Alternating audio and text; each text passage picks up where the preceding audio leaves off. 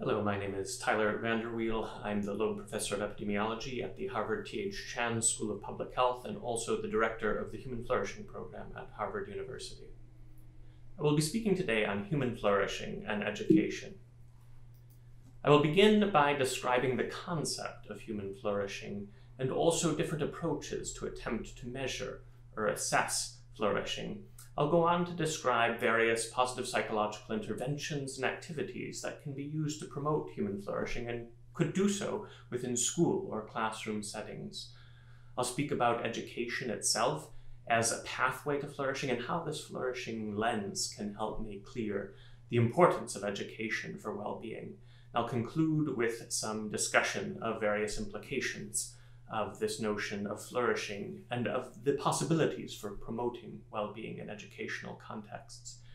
More information on some of the material I'll be presented today is available in these papers listed on the slides in the Proceedings of the Academy of National Sciences and also in the Journal of Positive Psychology and Well-being. You can find further information as well about the work of the Human Flourishing Program at Harvard at its website. So many of our academic disciplines aspire to grand visions of human flourishing.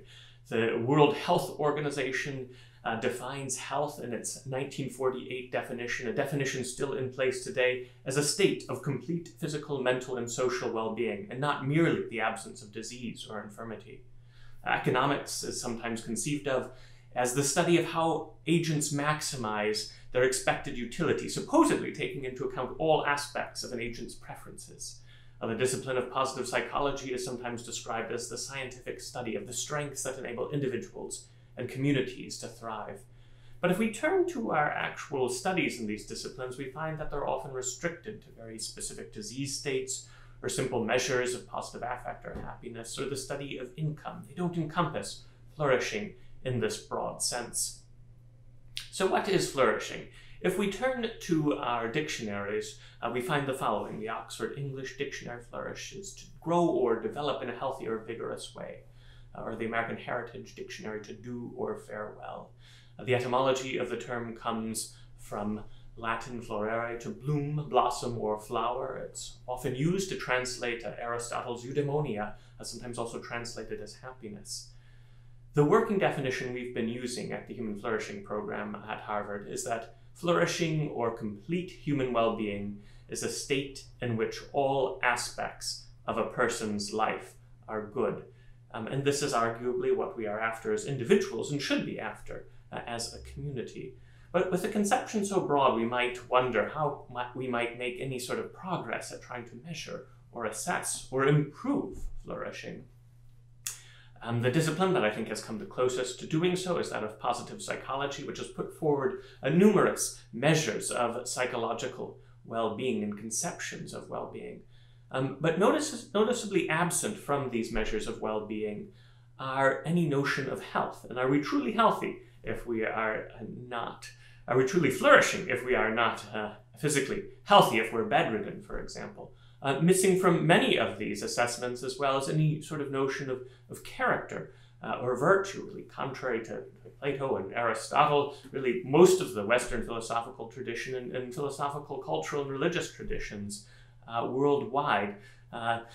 The recent emphasis on character education likewise points critically to this notion of character or virtue as being a critical part of flourishing. But again, with a conception so broad, how would we go about measuring flourishing? And surely conceptions of flourishing are going to differ across persons and cultures and philosophical and theological traditions. So can we really achieve any consensus in a pluralistic society such as we live in if we are going to promote flourishing within education? Surely we need some sense of consensus to be able to advance this, and if we have this broad notion, how do we do so? And what I would argue is that while conceptions of flourishing will indeed vary across cultural and religious and philosophical traditions, I think there are common elements. I think any reasonable conception of flourishing would include the following 5 domains of human life. Not that flourishing is reducible to these 5 domains, but that any reasonable conception of flourishing, while it might include more, would include these 5 as well. And these are happiness and life satisfaction, mental and physical health, meaning and purpose, character and virtue, and close social relationships. Again, I don't think these 5 exhaust our notion of flourishing, but they are arguably a part of it. I think each of these also satisfies the following 2 criteria. Each is nearly universally desired, and we have some empirical data up now on this as well. And each constitutes its own end. It's sought for its own sake and not simply as a means to some other ends. And I think these 2 criteria, being nearly universally desired and being an end in itself, might help shape consensus on what to measure and what to promote, even in pluralistic contexts. At the Human Flourishing Program, we have developed a brief index of human flourishing, essentially taking 2 questions in each of these 5 flourishing domains. Questions that have principally been selected from the existing well-being literature, questions that are used with considerable frequency and that have received some degree of empirical validation. The only 2 questions which were newly proposed were those on character and virtue, and although there's been tremendous advances with regard to the measurement of character in recent years, there is relatively little in terms of global assessment. And so working with philosophers, we proposed 2 fairly global questions based on the notion of the cardinal virtues, that at the foundation of all the moral virtues lie 4: practical wisdom, justice, fortitude or courage, and temperance or moderation.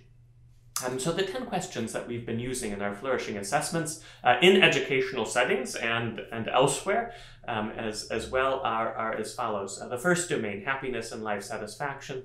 First, how satisfied are you with life as a whole these days? And this is one of the most frequently used well-being questions used by the OECD and the UK's annual survey, and in many other contexts as well. And then something more about feeling happy, the affective side. In general, how happy or unhappy do you usually feel? Each of these scored 0 to 10, not at all satisfied, 10 completely satisfied, for example. And the second domain is then physical and mental health. First question on physical health. In general, how would you rate your physical health? Again, very commonly used question in various surveys. And then secondly, how would you rate your overall mental health, taken from the World Health Organization's surveys? The third domain is meaning and purpose. The first question here, overall, to what extent do you feel the things you do in your life are worthwhile? And this, again, is one of the most widely used well-being questions. It's again, it's been used in the UK's annual survey by the OECD and others as well. And then something more cognitive, I understand my purpose in life. The fourth domain is character and virtue. The first question intended in some very crude way to try to capture practical wisdom and justice. I always act to promote good in all circumstances, even in difficult and challenging situations. And then a second question or item aimed at assessing in a crude manner fortitude and temperance or moderation. I'm always able to give up some happiness now for a greater happiness later. Then the fifth domain, close social relationships. These were taken from the UK's Campaign to End Loneliness survey of various items and measures that have been used for relationship satisfaction and loneliness. First item, I am content with my friendships and relationships. Again, as the other one scored 0 to 10, essentially trying to capture the quantity or extent of those relationships. And then secondly, my relationships are as satisfying as I would like them to be, essentially trying to capture the quality of those relationships. In most of our work on flourishing and our assessments in school-based settings, we've looked at the scores in each of the individual domains because, as I will indeed describe later, patterns can be very different across these domains of flourishing. But one can also average all of the scores for an overall crude assessment of flourishing, but really this should be treated as nothing more than a composite of the 5 more meaningful individual measures. We do supplement these 10 questions with 2 others, essentially trying to assess financial and material stability. Essentially, does an individual have the means to sustain these other domains of flourishing over time? And the 2 questions we use in this final domain are first, how often do you worry about being able to meet normal monthly living expenses? One of the most commonly used questions in the financial well-being literature. And then also, how often do you worry about safety, food, and housing? And one could include this sixth domain as well, or average across all 12 questions for a more secure measure of flourishing. Possibly less satisfactory conceptually, since financial resources are arguably a means, not an end, but perhaps more satisfactory in practice in indicating flourishing over time. So this is what we've used in many of our flourishing assessments in workplace settings, in community settings, in medical settings, and in university settings. In school settings, we do have an adolescent version of this measure with 4 items modified essentially to take into account the developmental stage of the participants. But otherwise it works in a very similar manner. And I won't go into details here, but we have a number of papers showing good psychometric properties of the index as well. And when we've used this in different contexts, in addition to being useful for research purposes, I think it's been helpful for individuals to understand and think about and reflect on their own lives. The questions themselves provide an opportunity for self-reflection. It can also be helpful for sort of identifying areas of that may be in need of improvement or changes one wishes to make in one's life to try to address and improve various aspects of flourishing. It can be helpful for tracking over time to see if one's flourishing in these different domains is going up or down, and what one might do about it. So some of the feedback that we have had in using this assessment in these different settings is as follows. Some questions made me stop and think, or it was pretty eye-opening to see the areas that I really need to work on. Again, opportunity for reflection, learning and discerning what changes one wants to make in life. Another response, relief that someone is asking. I want help in certain areas. Again, the tracking and the documentation can help identify individuals for whom additional outreach might be important. Or alternatively, slightly caught off guard with the questions around purpose, or missing a greater purpose, need to reach out more and give back. So again, the very nature of asking these questions can help people reflect upon their lives. And this sort of even just descriptive work on how flourishing is changing over time can be useful in terms of understanding what's happening in school contexts, in universities, or in society more broadly. And I'll be coming back to these points a little bit later in this talk as well. But just as an example, we've collected data on these flourishing measures in a roughly nationally representative sample of the United States, representative of the US on geographic region, gender, race, ethnicity, age, and also by weighting educational attainment and religious self-identification. And we've done this both in January of 2020, before the declaration of the COVID-19 pandemic, and also June in the midst of it. And so unsurprisingly, flourishing as a whole has declined, but the patterns are very different across the domains. So you'll see the sample means in January and June in the 2 columns. And for several of the domains, there's been a fairly substantial decline that has taken place in happiness and life satisfaction, about 0.7, nearly a point on that scale. And likewise with mental and physical health, pretty substantial declines. Financial and material stability, again, about a point. The largest decline, which is indicative of the large levels of unemployment and employment insecurity that has resulted from this. But it's also interesting to note that some of the other domains seem noticeably less affected. Slight declines, but not all that substantial with regard to meaning and purpose, or character and virtue, or even close social relationships. A slight decline, but not very substantial. So we can see which aspects of well-being have changed more versus less, and which are perhaps most in need of being addressed. Importantly, also, the standard deviation of responses in all of these domains has gone up. So So responses have been more variable now. So while social relationships domain has only gone down a little bit, the increased variance indicates that, for some, this in fact has been a time to invest in relationships or family or housemates, or to reconnect with distant relatives, and their social relationship scores have in fact gone up.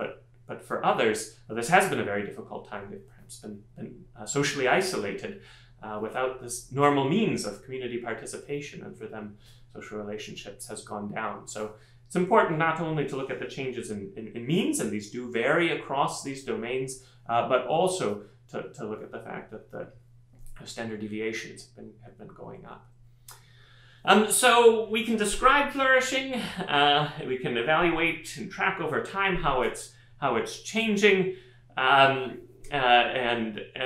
we can use it for purposes of self-reflection. But can we improve it then? And that is, of course, a critical question. I won't be able to go into great detail in this talk given our limited time, but I do want to spend some time on this important question, both at the individual level and at the community level, and in thinking about the role of education. I think one important set of resources that has been developed over the last few decades, which are relevant in school contexts, is a number of positive psychology interventions and activities that can be useful to try to promote flourishing in practice. And a number of these have been developed that can easily be done on one's own. I have a short review paper sort of going through the evidence of different activities, many of which have been tested and examined in randomized trials that can be used to promote various aspects of flourishing. So for example, one of the most prominent ones are gratitude exercises. Perhaps 3 times a week, write down 3 things that you're thankful for and why they came about. Do this for 6 weeks, and it's been shown in randomized trials, and even meta-analyses of randomized trials, that this has important effects on improving happiness and relieving depression and helping with sleep and self-reported health symptoms and so on and so forth.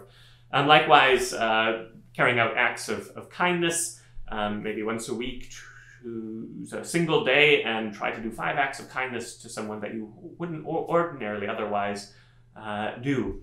Or imagining one's best possible self in the future, and reflecting on that and writing about how one envisions that and how one might attain that, or trying to use one's character strengths in new ways each day. And these interventions or activities have been proposed, and I think well studied. And again, more details and evidence on this is available in this review paper, Activities for Flourishing, published in the Journal of Positive Psychology and Wellbeing. But activities like this could be encouraged in school-based settings. One could even imagine sort of a gratitude campaign or an acts of kindness campaign. And again, evidence that these things would improve well-being. Likewise, various workbooks have been developed to try to address various forms of psychological distress, including depression, anxiety, anger, and forgiveness. And these things aren't necessarily a substitute for professional mental health care, but can be helpful, I think, in addressing more mild symptoms. And these resources could likewise, I think, be widely disseminated in school and university contexts. I think these are important resources for education, to promote flourishing within education. And again, randomized trials have indicated pretty reasonable sized effects on happiness and life satisfaction, and also various aspects of mental and perhaps even physical health. Interestingly, the effects of these do-it-yourself interventions on other aspects of flourishing, like purpose or changing, improving character or social relationships, are somewhat less clear. The positive psychology interventions that have been designed to change purpose have not been as successful. And I think for these other domains of flourishing, we really need communities, we need longer-term commitments and relationships. And so we need to think about flourishing not just at the individual level, but also at the institutional level. And when I think about flourishing and trying to improve flourishing at the population level, I often try to use a public health lens. My own discipline is epidemiology, is public health. And when we think about the public health impact of an exposure or phenomena or intervention, we often look at it through a lens of two criteria. First, how prevalent or common is the exposure or intervention or phenomena under study? And second, how large are its effects on the outcomes we care about? And if something is common and also has large effects on the outcomes that we care about, then it's going to shape population health. So if we look at physical health, examples of the major determinants of physical health using these two criteria are exercise or nutrition or not smoking or getting adequate sleep. But what would happen if we applied the same public health impact lens to not just physical health, but the other domains of flourishing as well: happiness and life satisfaction, physical and mental health, meaning and purpose, character and virtue, close social relationships? What shapes all of these things? What is common and has large effects, not just on physical health, but on each of these outcomes? If we apply that lens to this list of flourishing domains, we end up with a somewhat different list of potential determinants. And so based on a review of the prior literature on this topic, restricted to rigorous longitudinal studies over time and experimental and quasi-experimental designs, really trying to focus on the most rigorous studies, I would suggest 4 major pathways that promote flourishing in each of these domains. And those 4 are family, work, education, and religious community. There's evidence that each of these is relatively common in the population, and in rigorous longitudinal studies, each has a relatively large effects across the various flourishing domains. I don't think these 4 are necessarily exhaustive, and they're not, all 4 are not necessary. One can flourish in the absence of one of these, but again, each of these does powerfully affect flourishing, and I think if policy efforts were made to enhance the experience and improve life in each of these pathways, family, work, education, and religious community, population-level flourishing would improve considerably. And so I want to focus briefly on education. Certainly, some level of education is nearly universal, but of course the extent varies dramatically, and the quality varies dramatically across contexts. And some of the earlier literature on happiness, say, and well-being had suggested relatively little association between educational attainment and happiness. But importantly, those studies were cross-sectional. They weren't the rigorous longitudinal studies that I'm talking about. And the problem with those cross-sectional studies is you really can't distinguish causal effects. You can't distinguish association and causation. And what was principally wrong with those studies is that they were controlling for the mechanisms by which education would lead to happiness and life satisfaction. They would adjust for, because they were cross-sectional, things like employment, or the likelihood of marriage, or income. These were the primary pathways by which education would in fact shape happiness and life satisfaction. And once one uses more rigorous longitudinal designs, you see that education really does affect happiness and life satisfaction as well. Also, evidence for an effect of education on improved physical and mental health, maybe stronger effects in the US than in Europe because of Europe's greater safety nets, but again, evidence for an effect on health as well. Evidence that education also leads to lower levels of crime, greater civic engagement. Effects on meaning and purpose are plausible, but there are in fact fewer rigorous studies on that, so more work to be done there.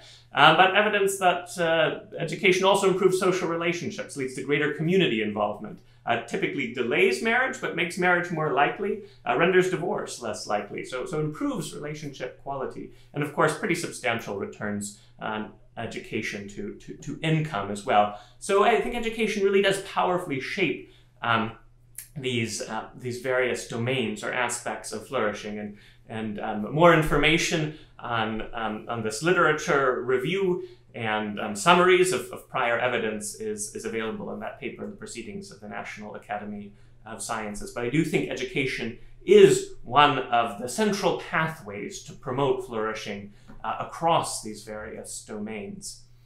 And I think this work has and the notion of flourishing, this flourishing lens, has important implications in thinking about how to enhance flourishing within school settings, within education, and how to use education itself to enhance flourishing.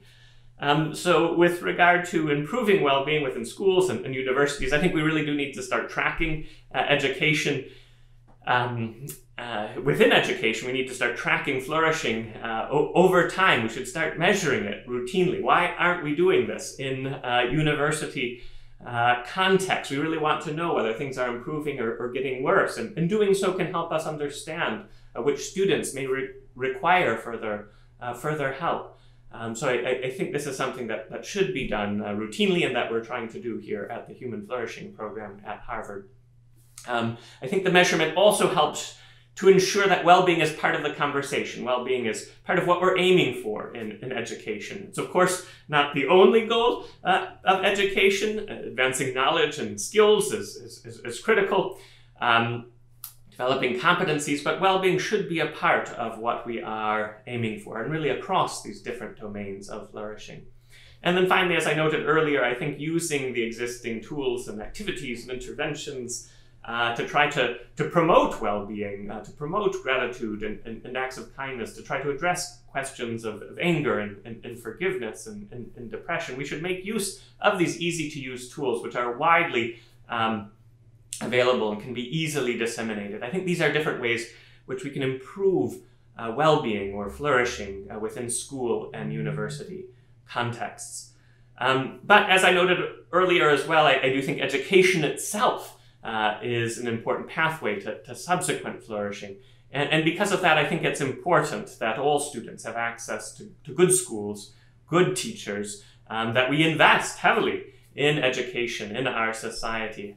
Accompanying that, I think there's also a need to have a mechanism by which to let poorer, not well-equipped teachers to go, because it matters so much to students having good teachers that there needs to be such mechanisms in place as well. My own view would be that we should probably disconnect education funding from real estate taxes, so that we don't have such a sharp gradient between the neighborhood one lives in and the quality of education. I think we could make efforts to try to pay teachers more who are working in disadvantaged neighborhoods to really try to improve education in all the different settings, since it is such an important pathway to subsequent flourishing. So I think there are different ways and policies by which some of these things could be brought about, but I do think we need to think critically about education as an important pathway to flourishing. Some of the work we're currently doing, kind of one of the open frontiers of our work at the Human Flourishing program at Harvard, is not just how do we improve individual well-being and flourishing in schools and educational settings and in other contexts, but how do we improve the community itself? How do we enhance community well-being in schools? And we've developed a basic measure of community well-being that can be used across contexts, but one of those contexts is school-based settings. And this measure still in kind of preliminary stages of data collection and validation, but you can find more information in this paper in the International Journal of Community Well-Being. But it tries to assess community well-being at the school level or in other community contexts across 5 domains: having good relationships within the community, having proficient leadership, having healthy practices within the community itself being satisfying, and having a strong mission within the community. And we've been collecting data in a variety of school settings, including a collaboration with the Shipley School and a number of others underway. And so we hope with this work we will likewise be able to track community well-being over time, and with further research also understand the determinants of community well-being at the school level, so that we can have both flourishing individuals and flourishing school communities as well. And that concludes my presentation. Thank you all for listening, and I do hope that some of these ideas are helpful in the promotion of flourishing, individual flourishing, and flourishing in educational communities more broadly. Thank you.